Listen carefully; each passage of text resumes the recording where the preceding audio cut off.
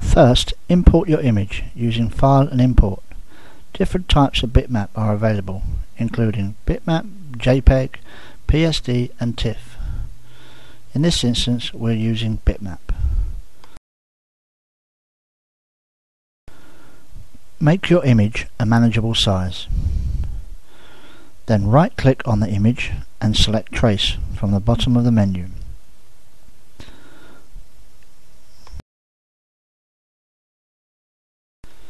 In most instances, trace in two colors. Make the 16 a 2 and press Enter on the keyboard. Click Start Tracing. Click on Object Editor. When asked if you want to keep result, click Yes. Go to Arrange and Break Apart. First, click away from the image so nothing's selected. Now decide what parts of the image you want to cut. Start with the outside. Click on the line and hold down the Shift key. Now click on all other parts of the image that you want to cut.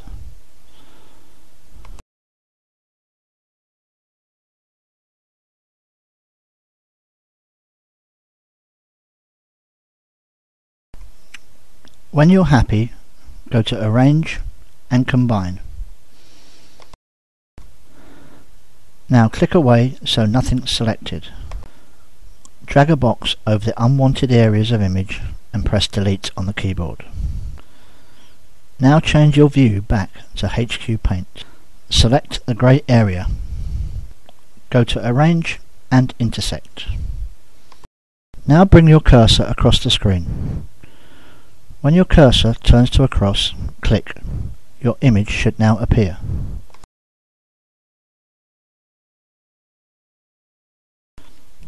Right-click on your image and choose Properties from the menu. Set the required size of the finished image. At this point, put a click in Cut Around. If your image has internal parts that need cutting, take off outermost contour only. Click OK. It's a good idea to give your image a background colour that matches the garment you're printing onto, so that white doesn't show through. First, select the colour you require from your colour palette. Then right-click on your image and select Inline Outline. Set the required distance of the outline.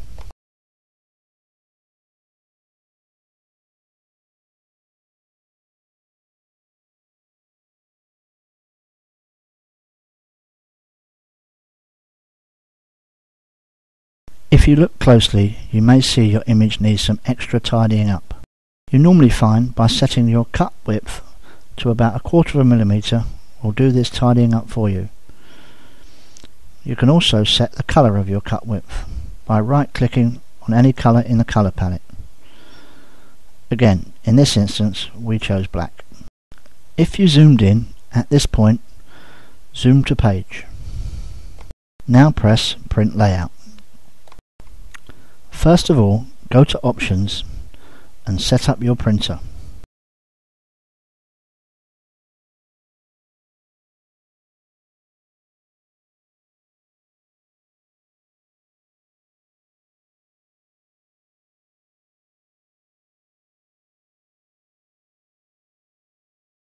Make sure your marker distance is set to at least 6 and try markers are enabled. Go back to Layout and choose Set Margins. Make sure your margins are set to 15, 15, 15 and 45. Now click Optimal Layout. Go to Print and click Print. Now set up your cutter. First, cover the back sensor on your cutter with a small piece of tape. This enables you to maximize your cutting sheet.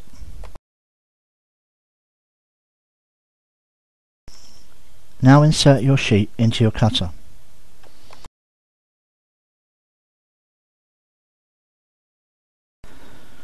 Make sure marks 2 and 3 run across the front edge and number 1 is at the back.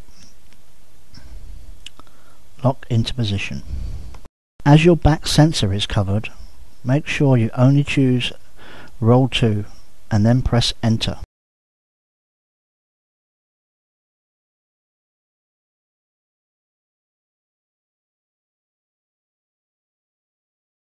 Now set your condition. Press the condition button and use the up and down arrows to scroll between conditions. When the correct condition is displayed, press Enter. Now back to the PC. Select Cut Around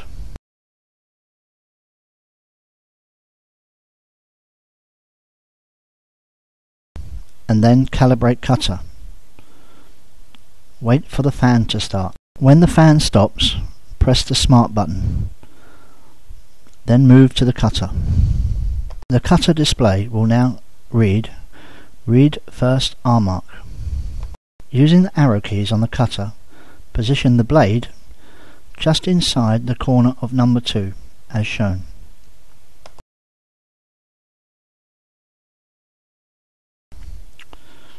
When you're happy, press the Enter button on the cutter.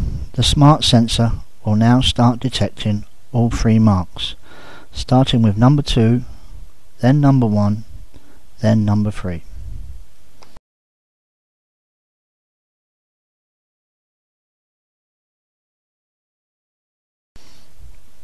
When all 3 marks have been read, return to the PC and click OK.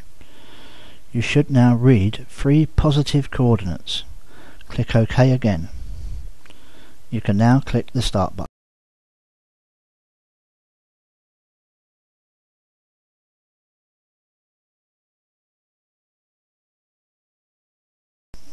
Before the cutter finishes, Cutting Done will be displayed on the PC screen. This shows that all the data has been transferred to the cutter.